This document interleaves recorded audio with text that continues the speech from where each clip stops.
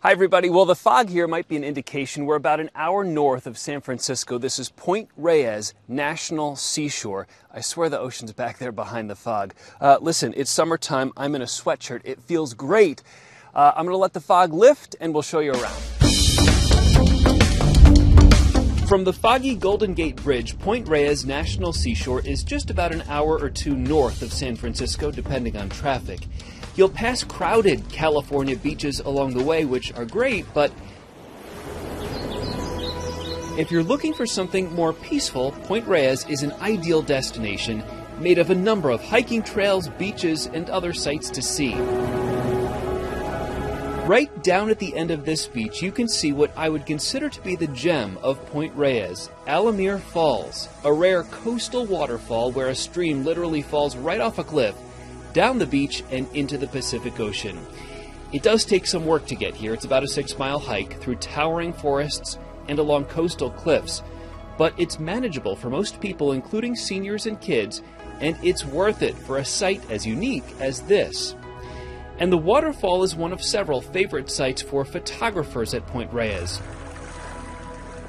This one's seen better days, an old shipwreck that's been around for years. Its days are numbered thanks to one photographer who accidentally lit the boat on fire while using pyrotechnics for his shot. A much better spot would be the Cypress Tree Tunnel, a famous half-mile walk through towering old trees with limbs twisted over time from coastal winds. History buffs can check out the old Morse code station built here a century ago to send radio signals across the Pacific. The wires are still running down to the beach today.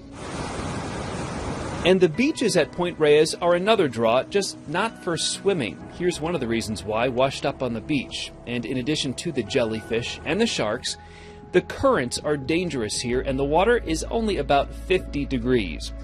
But you will find interesting rock formations, wildflowers growing along the cliffs above the beaches, and a dog beach too, which was a favorite of mine. The dogs, though, are kept away from the marine residents of this national seashore. Elephant seals and sea lions, which I promise are just down there beyond the fog. You can check them out from lookouts, but people are prevented by law from getting too close. Now, you can always find a flight deal on one of the airlines from Phoenix up to San Francisco, and when you're here, you will have to pay California prices when it comes to food and lodging, but admission to the park here absolutely free and no reservations needed. I'll see you next time.